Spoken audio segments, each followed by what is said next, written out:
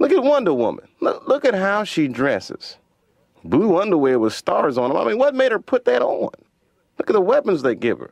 She has a golden lasso that makes you tell the truth. What is she going to do with that? She's going to catch a bad guy? Gotcha! Oh! Damn, he got some big breasts. I wasn't going to say anything earlier, but this lasso has squeezed the truth right out of me. I was reading this old questionnaire when I was little, and it asked us if we could have the powers of any superhero, who would it be? Yeah. It had like the ABC, Superman, the Green Lantern, and I'll never forget this. C was Aquaman. Now, who's going to pick C, Doc? Who would want to be Aquaman? I mean, the powers are only good underwater. You can't be, what can you do underwater? Okay, I could see you're swimming underwater, that's nice, and you can breathe underwater. Okay, that gets a little boring after a while. But then he can talk to the fish.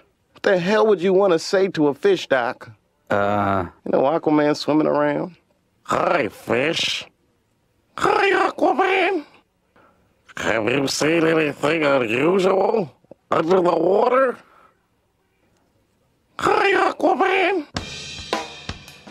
I think some superheroes are prejudiced. Not really racist, but just, prejudiced. They only fight crime for the real rich. Well, I don't know if that's true. You'll never see Batman in a housing project wasting his time. Yeah, that's true. Because see him now, just robbing. Didn't we park the car right here?